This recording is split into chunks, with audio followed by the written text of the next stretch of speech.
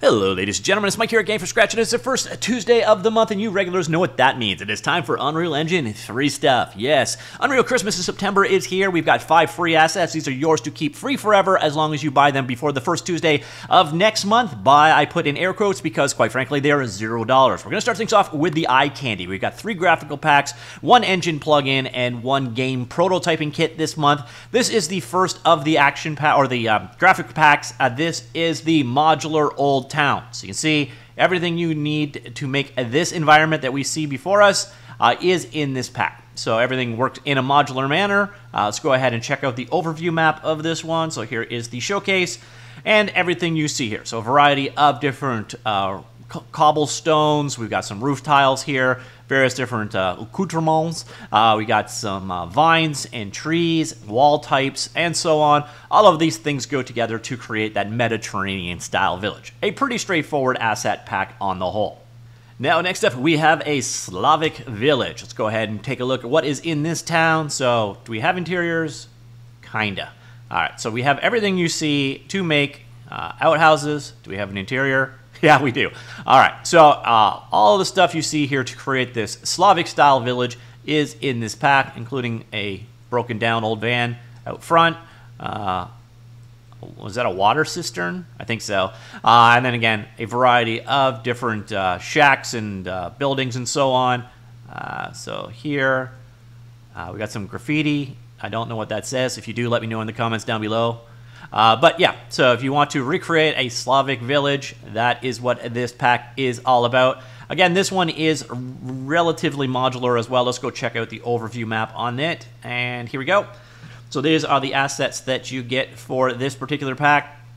And again, the water, again, cistern, I believe it is, a variety of different gangways or walk planks, some sheds, a couple of vans, 2 different vans going on, a number of different broken down sheds. And then all of the pieces you need. There's the graffiti right there. And then the pieces that go together to make up the various different houses. So again, another modular pack. There is another demo map showcasing the Slavic village. Let's go check that one out quickly.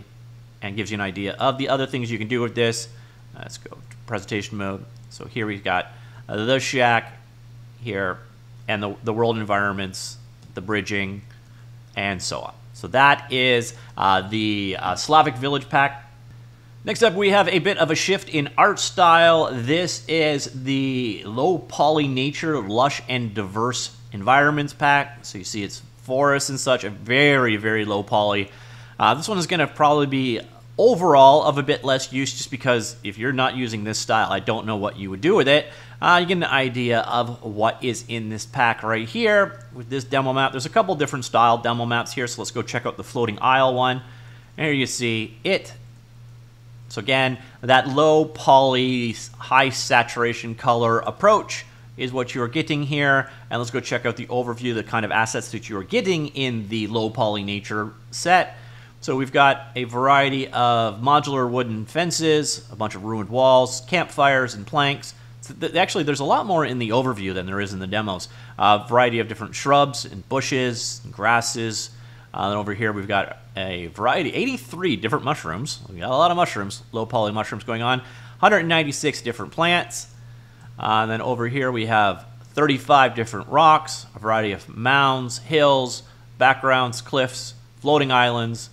Let me just quickly zoom over here, find out what this stuff is. Water plains.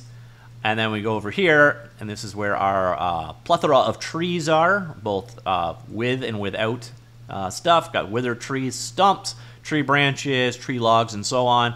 And then all of the various different trees. So again, this is one that the overview actually looks a ton better than the actual demonstration maps do in terms of the kind of content you're getting with this. So that is your 3 different pure content asset bundle assets items here. Next up, we have the turn-based strategy RPG template. So this is all about creating, say, Heroes of Might and Magic type game. So here we've got the demo. Let's just go ahead and check that one out. So we start off in our room. The first thing you've got here is mouse navigation. You can integrate with their dialogue plugin, but over here you're going to see recruit army troops, like so. So again, it is a very Heroes of Might and Magic-y vibe to it. Okay, he doesn't do anything. And over here we have passive enemies. These guys, you can fight them if you actually go up and engage them in a battle. But if we move on over here, I believe we have some more active enemies. So we have object interactions as well. So I come here and, so if you open up a chest, here you can see you've got things for leveling up. So if you've played a Heroes of Might and Magic game, you're going to 100% recognize what this template is going for. And then here, instead of the passive enemies that you need to engage with, there should be active ones, but they don't seem to be there. Again, we have another interaction here. So, boom. And then we've got a boss fight, like so. So we could do it with a hex grid or a square grid. Let's go ahead with a hex grid, and we'll do the battle there. And you see, you set up like this. So you deploy your troops into the world, into the relevant areas, like so, and then battle. So this is how a boss fight works. You see you've got your typical turn order as well, taking damage and time. And then the other one, I'll come back and show you it straight from the beginning. The other one here is you engage the battle here. It's a more traditional style. So it's the square-based grid. Again, deploy your troops into the world. You do have obstacles and such that you can deal with. And there you go. And once again, you've got your initiative order set up here, various different turn handling. You've got your navigation here for moving and then attacking. Again, this is a straight up Heroes of Might and Magic template, 100%. So if you're looking to create Heroes of Might and Magic type game, this could be interesting. You even actually have some special abilities over here that you can use. Boom. So basically, it is a template for creating Heroes of Might and Magic, which is kind of interesting because there's literally just announced a new Heroes of Might and Magic game. And then the final new thing we have is actually implemented as a plugin. So you basically install it, go on down here.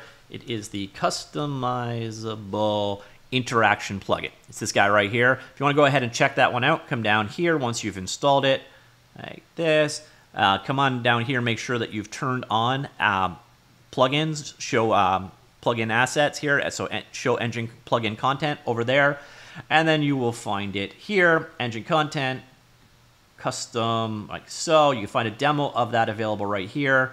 And this one is basically about interactions in your world. It is implemented as C++ classes. So go ahead and we'll just play the demo here. So you've got two kinds of proximity detection. Okay, what's going on? Let's try that again. Play the demo. All right. So you got two kinds of proximity detection, character-based and camera-based. You can toggle with them with the C. Over here, you see you've got interaction, so that's a straight out, just hit E to grab something.